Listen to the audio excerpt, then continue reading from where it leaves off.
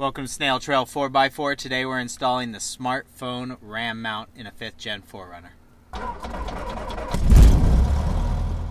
Jimmy Jet here from Snail Trail 4x4. Today we're installing the RAM mount X grip for the smartphones. It's a great grip. It holds the phone really well and it's very versatile. You can choose to go portrait or landscape. Then we have the 1-inch ball adapter to the threaded end. We're going to mount this back here on the 5th Gen 4runner, right behind the steering wheel on the side of the dash.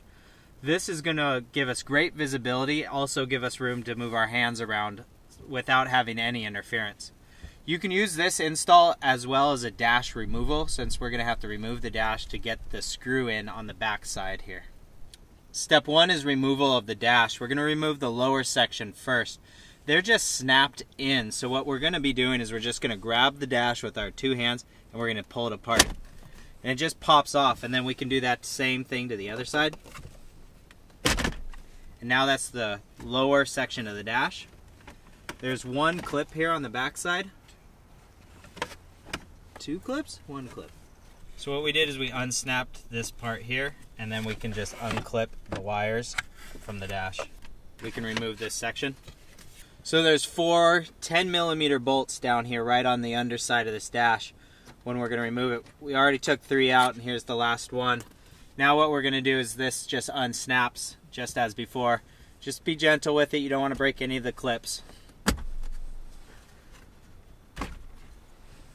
Then we can pull this off slowly. And we've got the whole dash back there with all the electrical for the deck unit. So we're just going to lay this to the side right now. Using a Sharpie, we put a really small dot down here that's really hard to see. But we got that spot by putting the RAM mount at about the angle that we were looking for and pushing it nearly as far back as we could go. We didn't want it to hit the dash in any way. And then we figured out where it's hitting on the dash, right down there where the silver part is. And then we marked that. So now when we pull this dash apart again, we're going to be able to have the point at which we're going to drill a hole through there. We're going to do a quick little pilot drill hole first. Nice and easy since this is soft plastic.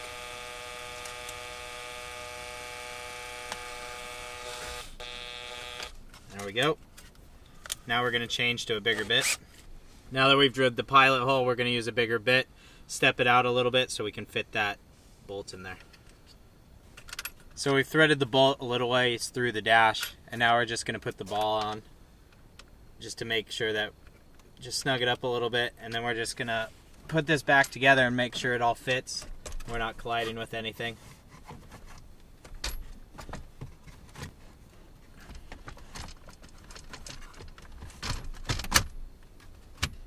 Oh, that's perfect. That's golden. Yeah. There's the ball there. Plenty of room all around. Doesn't hit anything. Plenty of room underneath. It's going to be perfect. Now that we've tightened the bolts up on the back and the mount is completely secure, we're now going to push the deck back in and start putting everything back together.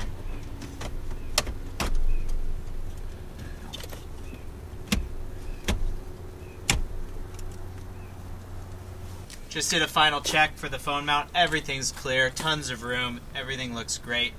There's grip loads of space underneath here, and there's a lot of versatility where you mount this. If I undo it a little bit here, that's tightening.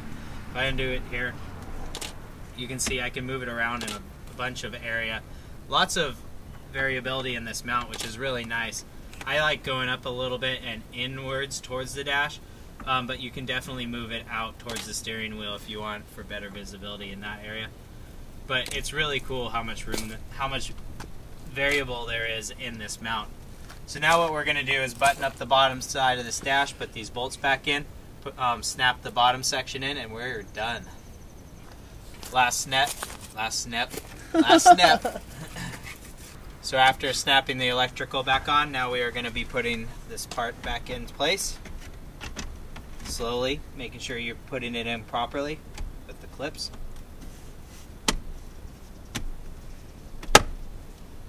There we go. Ram mount is installed, dash is back together. Super happy with the way this came out. It's super clean. I'm gonna grab one of these for Bobcat. Snail Trail 4x4.